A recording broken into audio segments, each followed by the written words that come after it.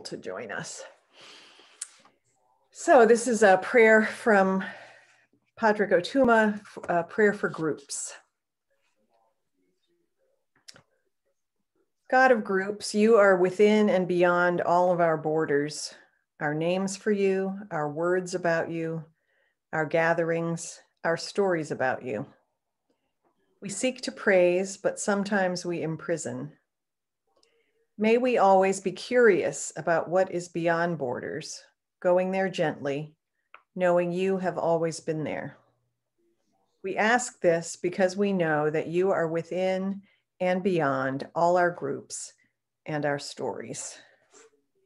Amen. So it is my great pleasure to welcome Dre Taylor. As I said, he is the oral historian at William and Mary. He began that in August of 2020, I guess. That's when this post is from. And he was telling us he's originally from Philadelphia and has lived many places, most in Virginia one time before, and recently in North Carolina, where he had a background in print journalism and got his master's at North Carolina State University. And he loves cooking and spending time with his family. And I know because when we were setting this date, he told me that his birthday was last Wednesday, that he just had a birthday. So happy birthday. Thank you. And thanks so much for being with us. I'm gonna spotlight you so that it should allow everybody to see you on the screen. And I do want to invite everybody to mute because that helps the sound be better for all the rest of us. And we'll have some time for questions at the end. Thanks. Take it away. Well, good evening, everybody. Thank you very much for having me. It's a pleasure to be here. As everybody said, my name is Dre Taylor, and I enjoy talking to people, and I most importantly enjoy listening to people because it's the stories that I get to hear that A, give historical context for me, but B, gives, as I look at oral history collection, as a way of healing for other people because you get a chance to talk through your story and you get to hear things, you get to express yourself by sharing your story. With oral history collection, it's a very light process, very easy process, but it can be tedious at times. So I have a very short video that I want to share with everybody. It's about 2 minutes long. I thought it was 3 minutes, but it's about 2 minutes long. And then I also have a cheat sheet, but we're also going to walk through how to do an oral history tonight. And I'm going to use Mr. Pickett Miles as my subject. So what I'm going to do is share my screen now with everyone.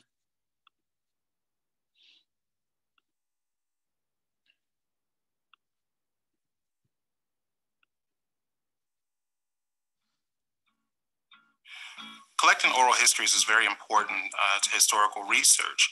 As the oral historian here at the College of William and Mary, what I've done is begun to collect oral histories from the community that feed into the history that we're collecting at the college. For instance, talking to people about memory to get historical context for events that may have happened here in Williamsburg and beyond is very important to understanding the story of William and Mary.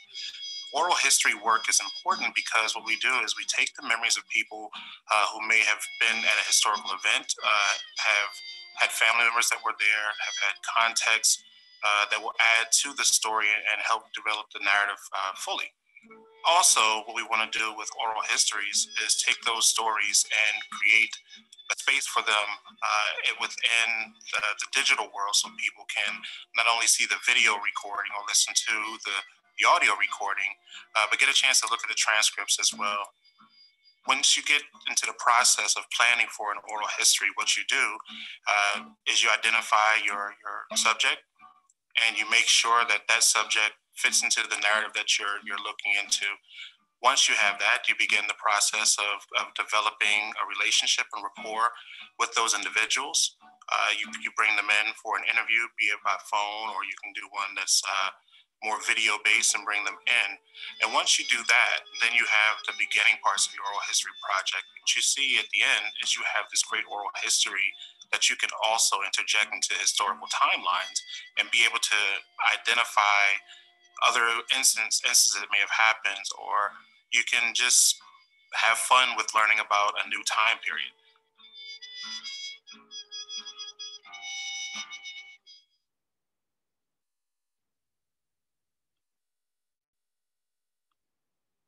Okay.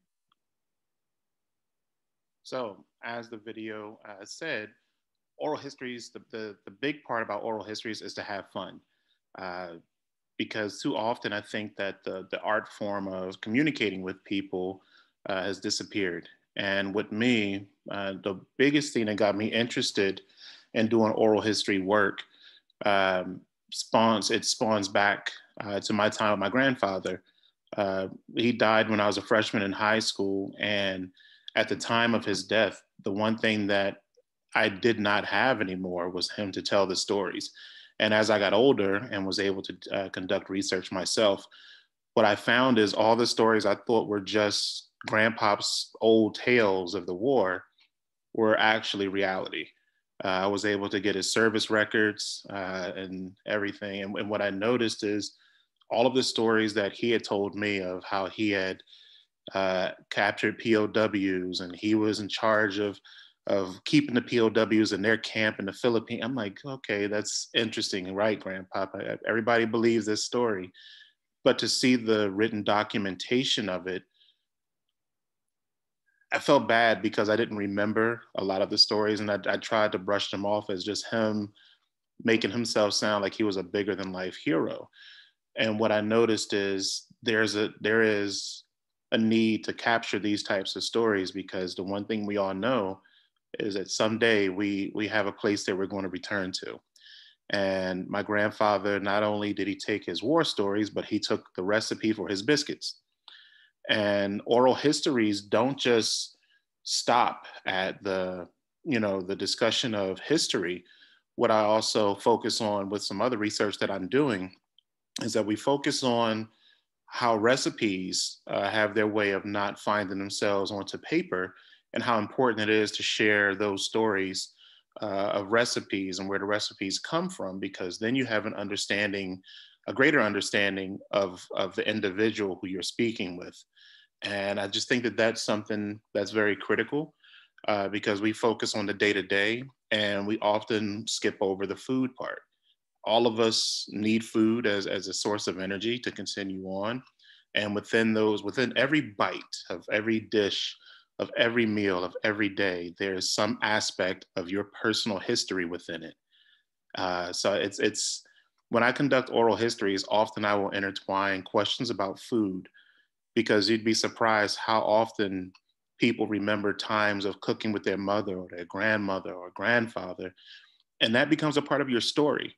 And it's a part of your story that's very important, because one, it's how you eat. And often the foods we eat are associated with our cultural heritage. And if you leave out your cultural heritage, then you've left out a part of you. So it's not just, oh, so how many colors do you like? What's your favorite color? What's your favorite outfit? It goes beyond that. And oral history interviews with me are very in depth, and so in depth that you don't realize how in depth I've gone. And at the end of every one, my biggest question I ask is, how do you feel? Because you've had a chance to divulge so much information that you didn't even realize that you had captured all of within yourself. And we all have the ability. I may have a title. I don't believe in titles. Titles are cute for some occasions, but I talk to people. I talk to people in the grocery store. I talk to people in the streets. If you don't want to talk, don't get a seat next to me on a plane, because if it's for the people who flew to South Africa with me, that 16-hour flight, I'm certain they were ready to get off the plane at hour one. But I just love talking to people, because we all may look different, but no matter how different we look, we all have similar stories. And it's just amazing to see how we all fit within the context of life. And I explained that to a person before, where it was an Indian friend of mine, and he said, no, we're all very different. And I said, so when you got married, what was on the menu? He said, well, we had a chicken, we had a fish, and we had a vegetarian. I said, oh, that's funny because I had the same thing at my wedding. So it's once we start to talk, the more we realize how intertwined we are. And it's just an amazing thing. So any questions before I go forward? I'm here to answer any questions anyone may have. I remember when we were first talking about this, and I was telling you how we were starting Easter season with this visit from Jocelyn Henry Whitehead from New Zion Baptist Church, who was going to talk about healing. And you said that really resonated with your kind of approach to oral history. So I wondered if you could say a little bit more about that. Yeah, definitely. So the healing aspect of it, the more we talk about things, we're lifting weight off of ourselves. The healing process within my oral histories, when I begin to ask questions about family, I try not to be intrusive with the question, but intrusive with the question, if that makes any sense. So I may say to you, explain how your dad may have disciplined you versus your brother.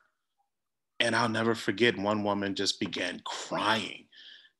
And I didn't understand it, and I said, well, what's wrong? Are you okay? And she says, I watched my dad beat my brother for things that I had done. And I never got a chance to apologize or tell my dad the truth of what happened. And it was a weight lifted off of her. And it was the moment where I realized that healing through talk, and it's not just a psychiatrist who does this, all of us have the capability, but it's the one thing I wanted to focus on the most, because then you really get into the deeper stories of people. Speaking with the descendants of formerly enslaved people 2 weeks ago in Charlottesville, I had gone on a research trip, and I had requested that we do the interviews on the plantation where their ancestors were kept and were held as enslaved people. And the one lady said, I remember my grandmother telling me stories about her great-great-grandmother, where she had gotten her recipes from. And it goes back to the food part. But she said, I never once sat in an area where that was prepared. And I said, well, how does this make you feel sitting in a place where your ancestors prepared meals as enslaved people? And the tears started flowing. And she said, I never thought I would see the day where I had the heart to come here and talk. And then we started talking about other recipes that had been passed down in the family. And she looked and she said, I think this is where it started. I think this is where it came from. And afterwards, this was the first time I'd ever done this. I took a picture with her because she asked if she could take a picture to mark this day. Then I posted the picture onto social media, and I have a friend in New Orleans who says, how'd you get a picture with my mom's old grade school teacher? And I said, I had no idea that your family was from Virginia. And she says, yeah, I don't have a New Orleans twang. I'm from Virginia. That's our roots. And that woman's story went more, because now the shortbread that she was talking about that she had gotten from her family, now this young lady said, I remember when my mom would talk about stories when she would go to class, and on Fridays, Miss Bertine would bring in shortbread cookies. So now you're seeing the extension of these things. And now her mom makes shortbread cookies and shares with them, but the idea came from this woman in Virginia. And it becomes a healing part because her mother was gone. So now she saw this picture of a woman who she knew her mother knew, but it's just like, wait a minute, she's still alive? How do you have this picture with her? When was this? I said it was 2 days ago. And you begin to see the power of words. We too often, I think, we don't put enough stock in the usage of our words, and we don't feel like our words are important. I know for some time I felt as though my words weren't important. And then I began my career in journalism, and I began to question, people. And I'll never forget the first time that I had asked a mother, because I was a crime reporter for 14 of the 15 years I was a journalist. And I'll never forget the first time I asked a woman, I said, so now that your son is gone, where do you go from here? And it was just this pause. And she says, I don't know. And then it's at that point that I realized that I had an opportunity to ask this woman a better question, and I didn't. The next one, and these were all homicides that I dealt with mostly. To record, it was at least 270 homicides that I've covered in my career. And the next time I went, and there was a woman, she was grieving, and she was standing next to me while her son was under a tarp in the street. And I looked at her and I said, tell me about your son. And she said, excuse me? And I said, tell me about your son. We can pull criminal records. We can pull, what did your son mean to your family? And she went on this long rant, but it was just so freeing for her to be able to tell the story of her son and his birth and how difficult of a birth his was compared to her other children. And before I knew it, we were standing there laughing and joking, and her son is still laying there deceased. And I was walking away, she said, thank you for letting me tell his story for him. And that was one of the moments that changed my career, because I applied to grad school. And I said, I have to do this. I have to get the real stories. I have to get the real context, because it's a very freeing thing. So my focus a lot, and you'll see it in the sheet that I have to share, is to help people heal by telling their story. So I hope I didn't go too long about the healing process with it, but there was a reason for explaining it that way. That was great. Thanks. So what we can do now, and we still have some time to do this. So I say, Pickett, if you are ready to be my subject for the evening, then we can go ahead and give this a try. Okay. All right. So what we're going to do now, everyone, is this is how an oral history is done. It's, like I said, it's fun. Once you get the initial questions out of the way, everything from there is all, I'm not going to say downhill, I'm not going to say uphill, but it's a straight across race to the finish line. So usually the way it starts is this. Hello, my name is Andre Taylor, oral historian at the College of William and Mary. Today is Wednesday, May 12th, 2021. Today I am here with Mr. Pickett Miles. Mr. Pickett Miles, can you please, for the record, say where you're from and how old you are? I'm 78, been in Williamsburg since 75. Came to Williamsburg, it's my dog in the background, greeting my daughter who's coming for a visit. Came here from Clemson, went to Virginia Seminary, University of North Carolina, Chapel Hill as over against State. Grew up in Asheville, North Carolina. So you said you came here to Williamsburg. What brought you to Williamsburg initially? St. Martin's offered me a job as the third priest and the first rector in 1975. So in 1975, when you arrived, what was the congregation like? What was the makeup? How large was the congregation? We were under 100.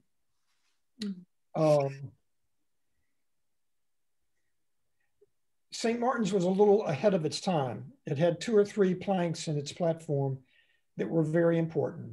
One plank was we were committed to giving away 50% of all money that came in.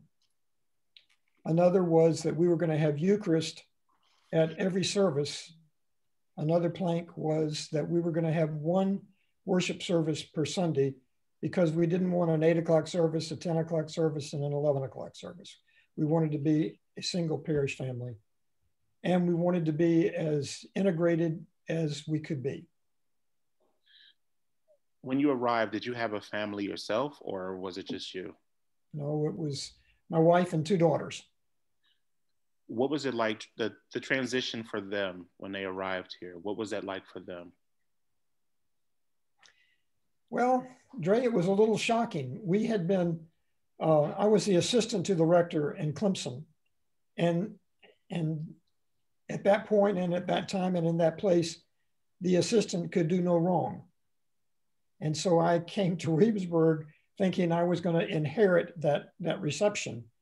And it seemed for some time that not only could I do a lot wrong, it was hard to identify what I was doing that was right. Our parish had been wounded by a previous clergy experience, and I was held at arm's length for quite a while. Now, how did you win over the congregation to help knock down that barrier that had been put in place prior to you arriving? I don't think I did. I think we all just lived together long enough to where we began to trust and then care for each other. Now, your wife and your daughters, how did they respond to a new area and seeing you work with barriers that were in place that may not have been there before where you were? Well, our daughters were 5 and 1, so they were not much aware. My wife was very aware, and we had lots of chats about what life was going to look like and whether we wanted to remain where we were. What kept you here?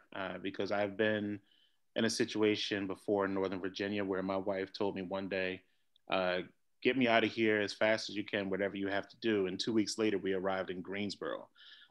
What was it that kept your wife eager or willing to stay here? And what did you say to prompt that? Well, this sounds a little more preachy than I am comfortable feeling, but I think God wanted me to be here. And the way I interpreted that, I had no options that were not lateral. And so I stayed because there was no place for me to go that wasn't lateral. And then as we'd been here a few years and things got better, our children were at a place where I didn't want to pull them out of high school. And then my wife finished college here and then went to graduate school. And by the time it got where I was getting options to be elsewhere, I didn't want to go. And I think that was God's Spirit at work, because trust me, I was looking earlier. So now that you stayed and your children are grown, you've weathered the storms, when you see the direction that the congregation has gone and you've watched it grow, you've watched other families have families that became adults too, what goes through your mind when you see the change that has happened since you've been here? Well, I think we sobered up a bit.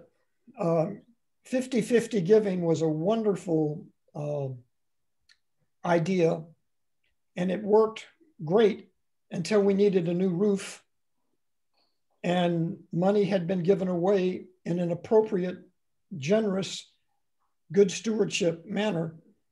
But we had to deal with the realities that we had financial responsibilities that we were then beginning to have to face. Up until then, the building was new and we could pretty much keep up with our bills, but money had a lot to do with it. I'm loving what's happened since I stopped being the rector. I'm not on the payroll and I'm not getting any kickbacks from Kathy, but I think our clergy leadership right now is just absolutely exceptional. And I love being a part of it. And it was time for me to pass the baton.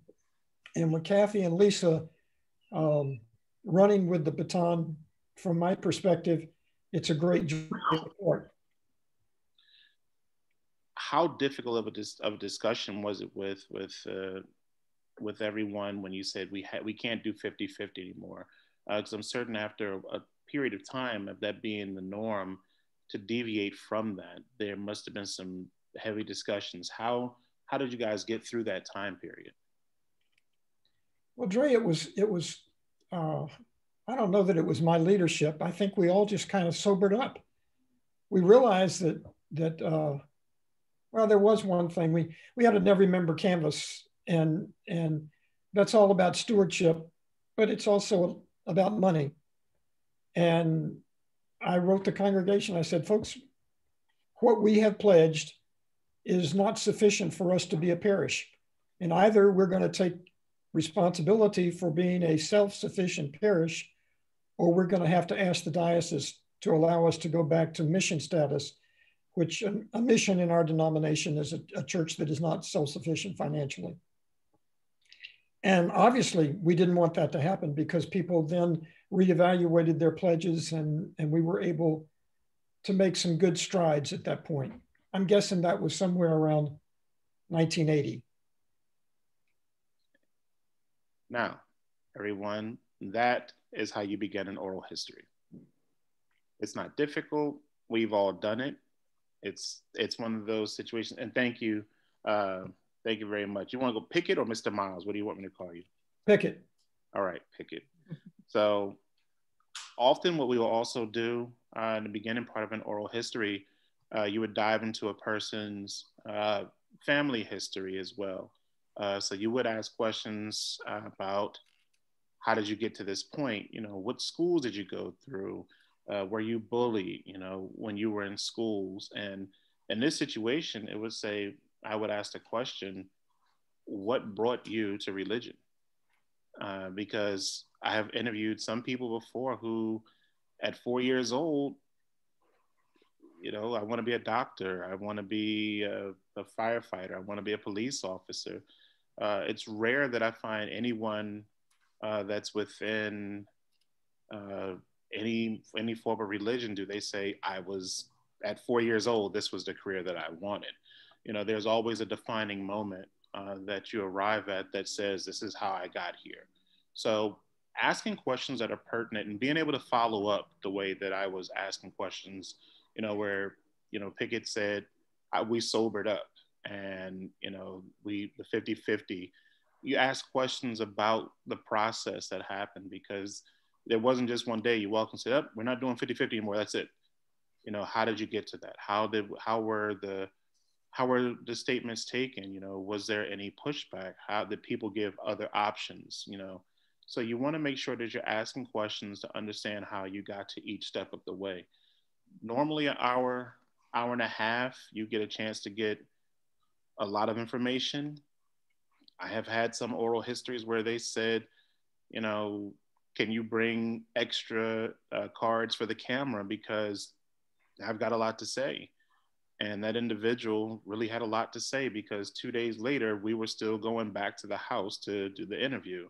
If I'm not mistaken, the interview ended up being 29 hours. And that by far is the longest amount of tape I have on anybody. But it was very important, because this individual walked me through. I grew up in, I think it was Monterey, Louisiana, and ended up in Pittsburgh. And Pittsburgh was retirement. I'm like, how do you end up in Pittsburgh from Louisiana? Well, here's what happened. And it just went from there. So being able to let a person tell their story and not lead them is also very critical when collecting oral histories, because I can force you into answering a specific question, but if I give you a generic enough question, you still have agency over the story and the narrative that you are telling. That's important to me, to allow people to have their own stories. Again, going back to Charlottesville, 2 weeks ago, there was a woman who was suffering with dementia, and the family said, oh, she's fine, it's okay. Just as long as she does the interview with her sister, you know, she'll give you a good interview. And being able to identify issues within collecting oral histories is also important. And I didn't want to continue with her interview after I asked two basic questions when I asked these questions of people who I recognize are dealing with cognitive disorders. And I said, so what do you remember about your dad? Tell me about your dad. And she says, man, I had some good chicken this morning. The second question I asked her, I said, so tell me about today. You know, what are you doing here today? And what do we want to talk about? And she says, well, Right now, I'm going to go to my kitchen and I'll get you something to drink. We were nowhere near her home. And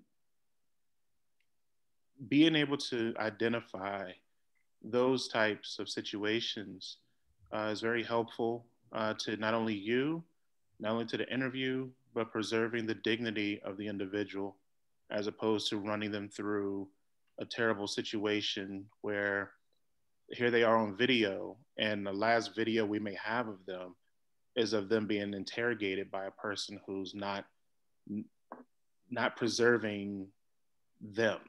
Preserving memory is important, and we should never, when you're doing oral history interviews, you should never proceed with an interview where you realize that the person may not have the memory to go forth, and preserving their dignity becomes a priority at that point. So much so that that interaction has led me to begin writing an article on how to handle oral history interviews with people suffering with cognitive disorders, because I'm certain I'm not the first that's going to do this, but I want to give something to the field where we understand it's okay, you know, to not go forth with that type of interview, and preserving that person's dignity and not embarrassing their family or them is more important than running them through a litany of questions that they're not able to understand or answer. So this is the complex part of doing oral histories, where you realize you have to know when to say no and when to go forward. What Pickett did was great, minus the part of saying UNC Chapel Hill, which we're not going to get into tonight. But given names of places where he had been, you know, Clemson, you know, so are you from Clemson originally, Pickett? No. Born in Rochester, my first 11 years in Miami, Florida, and then Asheville, North Carolina was home base until military school in Chapel Hill, or in Chattanooga, and then Chapel Hill. Okay. That is the University of North Carolina. Here we go. So you said Clemson as in Clemson, North Carolina. I'm South Carolina. Correct. Okay. So by him saying Clemson, what that does, that opens up another door. Then you ask these questions. So I would point to this right here. Do you see this frame? Yeah. Okay. That is rice from a plantation in South Carolina, not far from Clemson. So now what it is you play the association part. So, you know, you say Chapel Hill, I say State. So now you have that to open up. So why did you go to UNC instead of North Carolina State? You know, Clemson, what was your time like? What did you see? So now that you have these places, now we can identify and see what you gleaned from those individual spaces and what it was like for you there and what you brought from there with you to Virginia. So, oral histories also offer that up to you. And at the end of it all, you begin to realize that you have more memories of places than you thought you did. Because you may have gone to Chapel Hill, but how often now, so you don't like Duke? I respect it as a fine institution, but I would prefer Chapel Hill to win. And I agree with you on that. So we have that in common. And you talk about moments in classrooms, sporting events, and so forth, because all of this, and so you were in the military, you know, your military career gets discussed, you know, why did you go into the military? Because everybody did not get drafted, you know, contrary to public opinion, you know, for certain wars. You know, some people went in because they wanted to. Some people were in ROTC programs.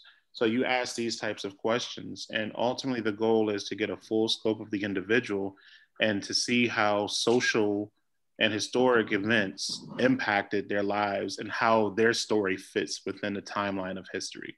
As historians, the first thing we want to do is monitor the change over time. For instance, the pandemic when it began, there was a rush by historians to begin collecting, and I'm no different. I mean, I have masks that people were wearing from the early parts of the pandemic.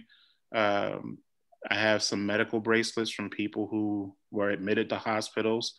I have pictures, so I have my own timeline for how things go. But mentally is the timeline that you really want, because things change for people. How did it impact your change? And what made you think differently? So within oral histories, these are things that are very important to collect because they're not written everywhere. History will tell us that there was a pandemic that started, and come May of 2020, it started in 2020, and of May 2021, there were vaccines that had seen the pandemic numbers begin to decrease. That's what history books will tell you. Everybody that I get a chance to talk to, their stories will go along with that, and it adds to the meat and potatoes in the books, because now you as the person become the history. We have the documented, but now we have your documentation, which makes it real. So what other questions do we have? I'm doing so much talking.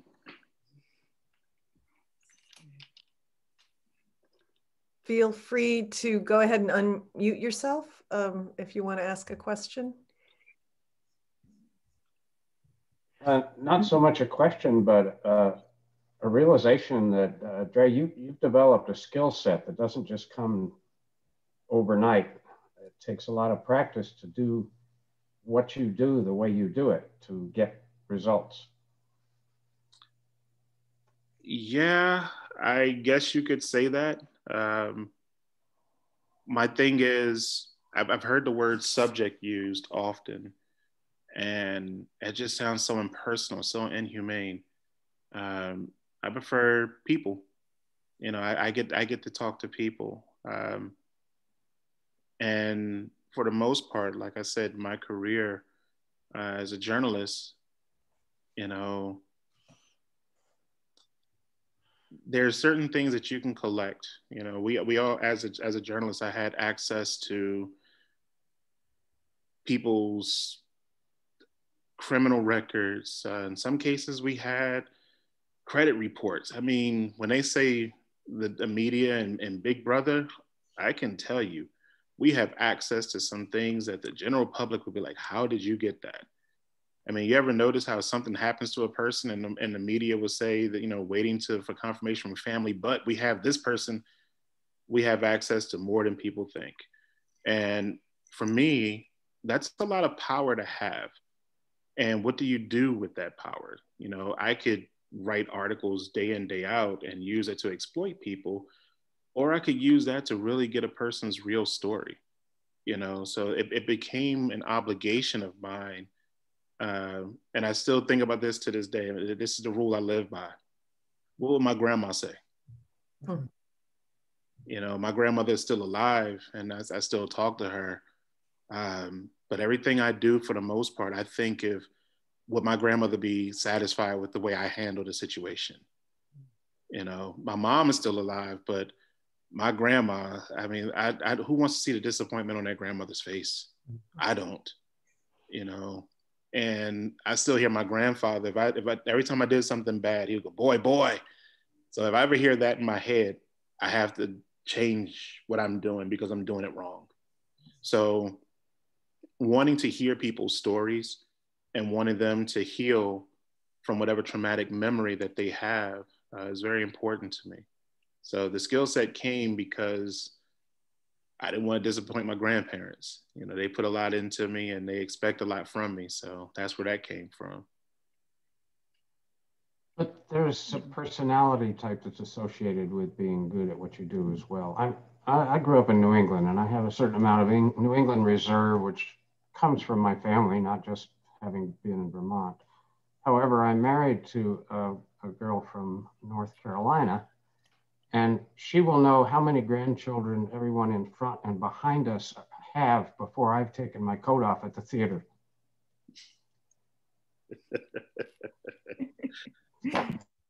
That sounds like me.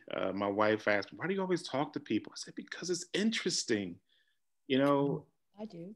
I'm that person when you hear somebody say they never met a stranger, I feel like, you know, everybody hasn't spoken tonight, but I'm like, hey, we've all been here together. How you guys been? You know, you just get that degree of comfort. And, you know, I think the greatest thing that I've ever done when it came to getting a story, and this was in North Carolina, this was in Asheboro, North Carolina, and I had asked a member of the White Knights, a member of the KKK. I said, "So, what is your favorite dish? What do you like to eat?" And the look on his face was like, "Why is this person?" I didn't care. I wanted to know, like, what do you like to eat? With the sit-ins that happened in North Carolina, they had done an interview with people, and one of the people who they talked to was the busboy that day well, one of the busboys from the sit-ins. And I said, the day that they allowed you all to eat at the restaurant at the Woolworth, what did you order? And everybody else had asked him, oh, was it tough? Was it hard? I wanted to know what he ate. And he ordered, and this was disgusted me as a northerner, smothered liver with onions, green beans, okra, and cornbread. Everything but the liver was fine. And I said, why? And he said, every time that I'd be in the back washing dishes, it smelled like the meal that my grandmother would prepare. And I smiled every day that they made it because it reminded me of how good my childhood was. And it was his moment to shine, to talk about his grandmother. And it was just, you know, these things, being able to ask the right questions or being able to ask a question, you know, will lead you down a road that will fill in something. And a lot of people didn't realize that the bus boys and the servers were the first people that they allowed to eat because they were safe. They were employed there. They weren't going to rock the boat. So knowing that every time that they made that meal, he was going, oh, I remember my grandma. And it made his work easier that day. So that was fun. What other questions do we have? Dre, I really appreciate the way you are elevating the story, the idea of story. We all have stories, of course, but we downplay our own experiences, right? We're like, it's just something I went through. I'm over it. It's, you know, so what you're doing in the Episcopal world is you're kind of making the story a sacrament, is the way we talk about it. Like a sacrament is something that shows us God, right? And so that seems very meaningful to me, that what you're doing is you're preaching to us about the fact that our stories are part of a great story, right? And that's so important because it's like the dry bones, right? We just think, you know, I graduated from high school this year and I got married this year. So we tell the stories as the dry bones, but you're putting flesh on it. And that's feels very meaningful to me. I thank you for that. Oh, no problem. This is like I said, it's fun.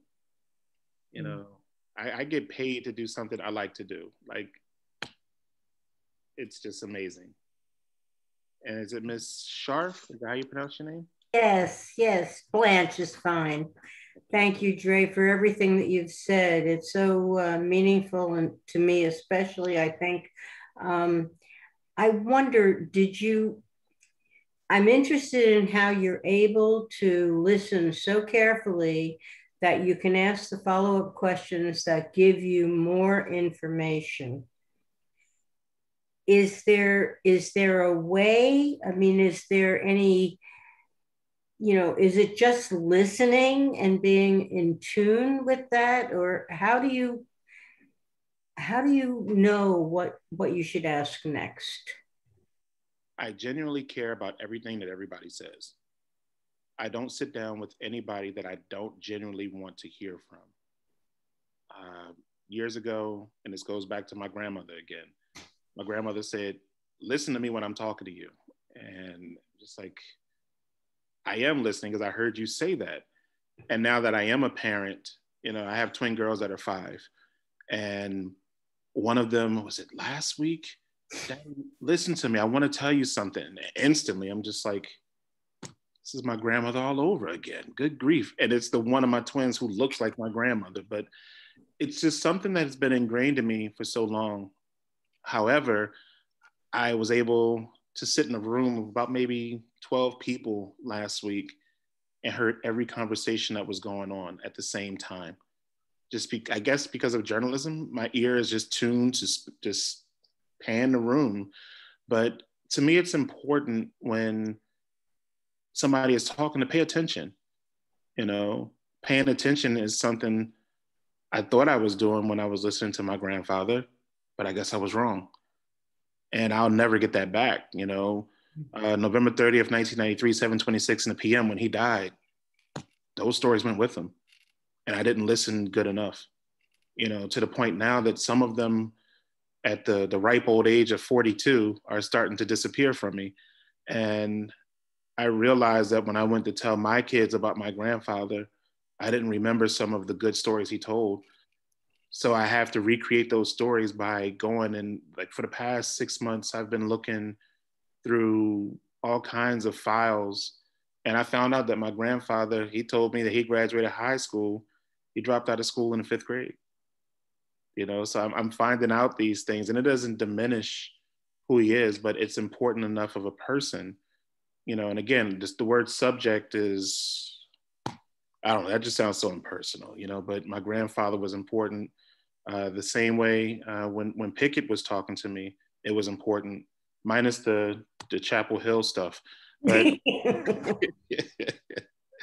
but it was important to hear his perspective and where he was coming from. And it's intriguing because now, Pickett, the whole time you were talking to me, I saw young Pickett. I was able to envision you going through that. And I wanted to know more. Your life became a movie to me that I just wanted to keep seeing and learning from. So when you're talking with a person doing an oral history, it's very critical that you focus on what they're saying, because you could miss something.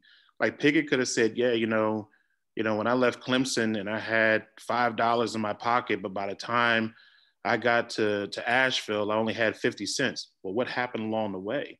Did you get something to eat? Did you get some pulled pork when you got to Lexington, North Carolina? Did you get a cheer wine? Did you get a Coke? What happened? So now I'm building up on this story, and it becomes, as I'm listening to people, it becomes this motion picture, and it's just amazing.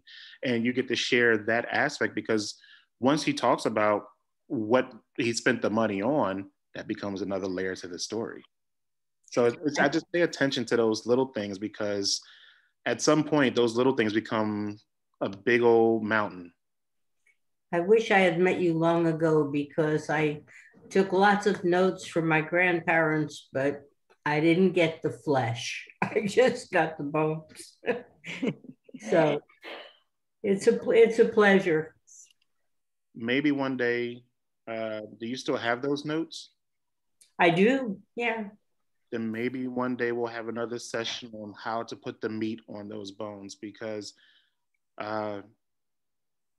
pulling up the files and doing a genealogy work on my grandfather, that's, I guess, another skill set that I've been able to do. Now, I realized that he was not born in Red Springs, North Carolina. He was born in Shannon, North Carolina, and he went into Red Springs, which is the neighboring town, to sharecrop. I found all this out through research. So if you, at another time, Lisa, if you want, we can even discuss that part of it, because that's pertinent to what I do, and often it goes down that road anyway. That would be great. Thank you. Sure. I know you had mentioned the sheet you were going to share, and I don't know if that's something you just want to send us later, or you want us to look at it. I'm just conscious of we're coming up towards 8, so. So what this is here is a sheet that I put together. I call it a cheat sheet, because often once you get into an interview or you have an oral history that you're about to start, sometimes we freeze. A good friend of mine is a pilot in the Navy, and I was talking to him, and I said, "How do you do this?" He goes, "I don't know. Sometimes I forget." And I said, "At what point do you forget?" He said, "Usually about 30,000 feet in the air and climbing."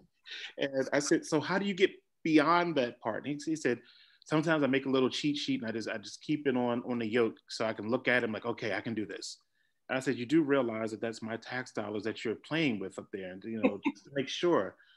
But this sheet here goes over your roles. Narrator, like some people use the term interviewee. I like the narrator because this is your story. You're narrating your own story. And, you know, it's important that you have agency over that. So terms like subject, some terms like interviewee, to me, just water it down. Narrator or griot just sounds so powerful. It gives you agency of your story. And that's what this will go over. So researching your topic before you set up your interviews is very important. If I'm working on a story about Pittsburgh and the food scene in Pittsburgh with the Heinz factory and so forth, why am I talking to a person in Montana who has never been to Pittsburgh, nor do they provide anything to Pittsburgh? No, I need to talk to people from Pittsburgh. I need to talk to people who may have worked in the steel mills and lived in surrounding areas, because their story becomes a part of what built Pittsburgh, you know. And I'm using Pittsburgh not because of you, Lisa, but when my grandfather got out of World War II, he moved to Pittsburgh and worked in the steel mills. That was his job. And he talked about food that was served. He said, often I do remember this story because it was just yummy and I love food. But he had said, "I never forget, the whistle would blow for lunch and there'd be an old lady out there selling pierogies." And if you know anything about Pittsburgh, pierogies is very big in Pittsburgh. It's just one of those things that, yeah, you're going to get a good pierogi there. So understanding that, now your questions become, well, why are pierogies big in Pittsburgh? And then you get into the cultural heritage aspect, because pierogies are very much a part of the Polish culture. And now you see what all communities were in Pittsburgh that built this one city. And you realize how different things were that played a part in becoming one space. So that's why it's good to research your topic. And going back to what I'd said before about selecting the right people to talk, you want to select your narrators and make sure you have the right people for what you're looking into. If we're talking about, how did Williamsburg come to be, having somebody talk about Miami and not put Williamsburg in the context really doesn't do us it does you no justice. Drafting your questions is something that I do. I draft just the most mundane questions. Tell me where you're from. How old are you? Where'd you go to school? How many kids do you have? How long have you been married? Because each one of those that you give, you may say, "I've been married for 25 years and we got married on a Wednesday." How did it work for 25 years? How did you guys meet? You see, your basic questions will always spawn follow-up questions. And paying attention to what a person says will also give you that as well. And then, like I've said before, the agency is to the narrator. So be an ear. This isn't your oral history. This is their oral history. You're just asking the questions to help record this moment. And then you want to think about next steps. I've done oral histories before, and I've never forget in college, I'd done some oral histories. I'm like, what am I going to do with all of this? And I created a documentary. And the documentary has made its way around different film festivals, but it could be a situation for the church. You can make a church celebrating an anniversary, and you have all of these voices. I'm also a big proponent. I'm working with another organization now to develop as a YouTube site to put all their oral histories on there, because as I said before, eventually the one part about life that we know will happen, in the physical, we won't be here.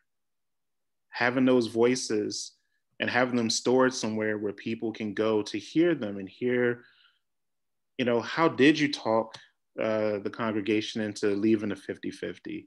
You know, how did you grow the congregation? Hey, how did Lisa get to the congregation? You know, those are going to be questions that future generations are going to want to know the answers to. And by developing a place to store these oral histories, I can't think of a better usage for technology, you know, because, and for those, you know, kids, grandkids, great grandkids, you're going to become somebody people want to know more about. So it's important to think about the next steps, because you don't want to have oral histories that end up on the floor. And I have seen that far too many times than I would like to even admit. So if that's also something you would, you know, want to consider, I can help you set that up so that you have a repository of all of your oral histories. But the best part of it is you have agency over how it's displayed. I'm very big on not having agency over other people's stories. I just listen. You guys do what you want to do with them, and I can walk you through every step. I went to a church in New Jersey. I'm from New Jersey originally, but as a young person and as a young married woman, when I was in that church, they had something called super seniors. And what they did with the super seniors, they were people who were 80 and up. They would have different times when the congregation, we'd have a meal, and then these people would tell us their story. And I found out some of the most interesting things about Sparta, New Jersey, which is kind of in the country, about this one doctor that we had who used to ride, you know, a horse and carriage and go throughout the county. But it was the most fascinating and wonderful thing to do that. And I think that's something that's worth a consideration in any church, you know, taking your people. I know we had Myrtle off and on talking to us, and she was a wonderful person who was part of St. Martin's, but things like that are really priceless. That's a great segue, Judy, because next week, Barb Watson, Myrtle's daughter, is going to be with us this time, and we're going to do a little storytelling about Myrtle and show some pictures, and it's, you know, all part of our exploring of the different layers of our history. And as Kathy said, Dre, you have just made it all the more rich. I mean, my head is kind of spinning right now with all of the possibilities, and it's just so, it's just wonderful how, I mean, there's so much resonating with what we've been doing, and even things, we did a sacred food story series in Advent. So all the things you were sharing about people's food stories was just resonating with that. So it just, I've got goosebumps. So I'm so grateful for your being with us tonight. And Pickett, thank you so much for being the narrator. I love that.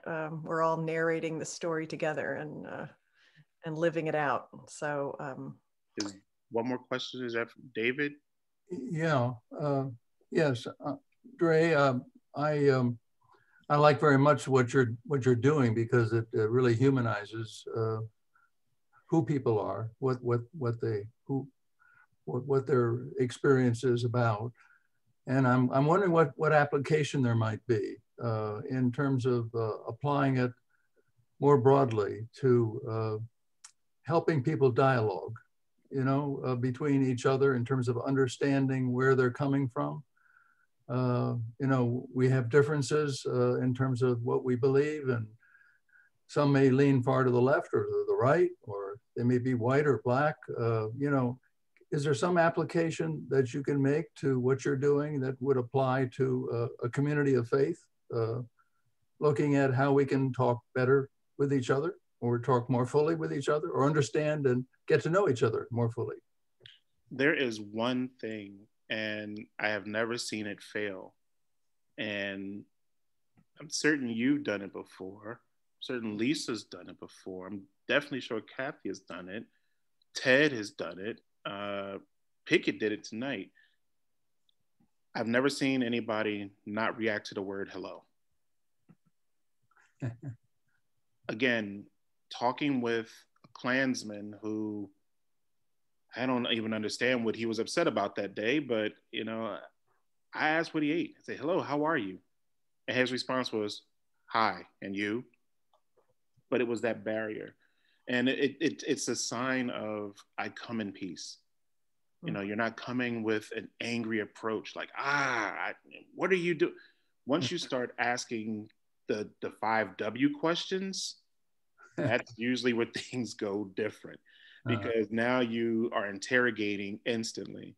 Yeah. But hello is the most simple thing, and it's something I taught my girls to do. We had a neighbor in North Carolina who would not speak, and I said, you always say hello to people regardless, because people are people, and your words can change that day and that history and that very moment. Why did I say that? Because that's all they say to everybody they see, but they get the same response. Hey, how are you? And it starts to dialogue instantly. Being able to associate. And I learned this from a woman in Williamsburg recently. I'd done an oral history with a member of a First Baptist church. And again, being from the North, one thing that you hear, and history is just terrible with this, racism, segregation was all in the South. That's the first thing you hear that we're taught. And what I'm learning through research is that couldn't be further from the truth. Mm-hmm. Because my wife is from Detroit, had no idea that 5 miles from where she grew up was a plantation. Had no idea. Mm-hmm. You know, so that debunks that part of history. Mm-hmm. But when the woman, I said, so how segregated was it? How hard was it for you? And that was my ignorance for assuming that she had it hard. And she said, I always had white friends growing up and we would get ice cream together. And it floored me, because then what it did was it took me to my childhood. Yeah. And the ice cream truck came through the neighborhood. No matter what you look like, your goal was to get ice cream from that truck. Right. Commonality. The commonality of that with kids. And often what I do is I ask questions about childhoods, because that tells you a good story too. That will set the course for my next questions for people. But when she said that, I was like, oh God, I don't have anything planned for this one. What do I ask now? And I said, so those same friends, though you're Black and your friends were white, where did you guys practice religion? Was it together or separate? And she said, oh no, religion was separate. School was separate. Life was together. Hmm. And it was probably the most profound thing that I had ever heard in my life, because here I was, an ignorant Yankee, assuming that life was this horrible time period. And it was the greatest thing for her and her family. She said we would play and our parents wouldn't really talk much. We wouldn't go into each other's homes, but our parents supported us playing together. And it really made me look at life in the South differently, you know, and it made me revisit what I had learned, you know, growing up and what I had missed in college. You know, here I am, this person with the title of historian. I'm floored by this aspect of coexisting. Mm. So being able to start with just that basic word of hello opens a lot of doors, and it's worked for me in this country. It's worked with me overseas. And I realize now it is the international way of saying, I come in peace. Mm-hmm. So being able to start with that in a conversation, I have noticed will ultimately open many doors for you, because it starts the dialogue. You know, the response to hello is, I'm fine, how are you? Doors open at that point. Can you close it? Well, I to you all night, but I do want to honor our time. And we had talked at the beginning about maybe ending with some prayer. Is that something you feel comfortable doing, or you want me to do and you want to chime in, or what, Andre? You can do it, but I just want to add, thank you all for having me. I really appreciate this time. And add the family of the Congolese family This was one of the biggest stories of of the end of my journalism career. It was 3 years ago on this date that a family on May 12th, 2018, a woman had gone to work and her 5 kids were at home. And when she returned to a charred home where 2 of her kids had died in the fire and the other 3 were in the hospital. And on Mother's Day, which was the day after, on May 13th, 2018, the last 3 of her children died. And it was one of those stories that I always wonder whatever happened to the mother. You know, I watched her tuck in each of her kids in their caskets and put a teddy bear in each one. And it was the one moment where I realized just how fragile life is and how important it was to be able to tell stories. So just add them and their community to the prayer. Absolutely. Thank you again so much. Thanks everybody for being here tonight. Let us pray.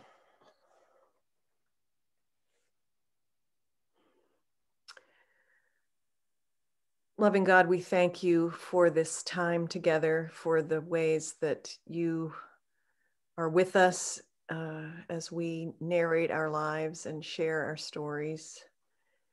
And you're with your people in all the brokenness of this world. We remember especially this family from the Congo. We remember the people of Israel and Palestine, the people of India and places all over the world that are still in the grip of this pandemic. And we ask that you will open our hearts to each other, that you will help us hear each other and put flesh on our bones, these stories. We thank you for the gift of your presence with us and all the ways that you weave together our stories and make it all make sense somehow, at least some of the time. Be with us as we go to the rest of our evening. Bless Andre in his work and keep us close to you. Amen. Amen. I'd like to say one more thing, and that is, Andre, we would love to have you and your family anytime to worship with us at St. Martin's.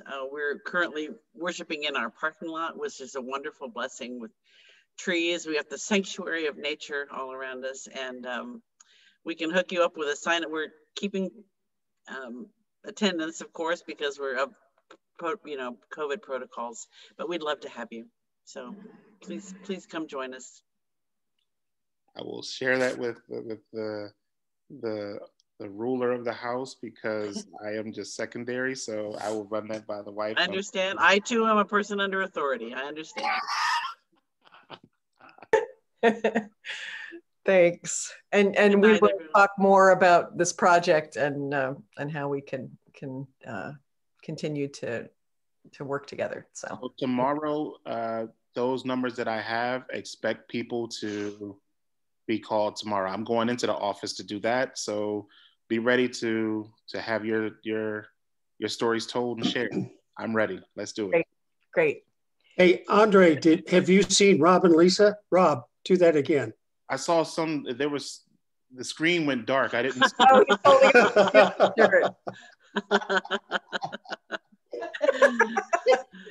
All right. Wow, that's harsh. That's harsh. No way to follow that. Gotta go now. Bye, folks. Thank you for sharing your gift. Appreciate it. Thank you all. Thanks for being here. Thank you, Dre. Thank you.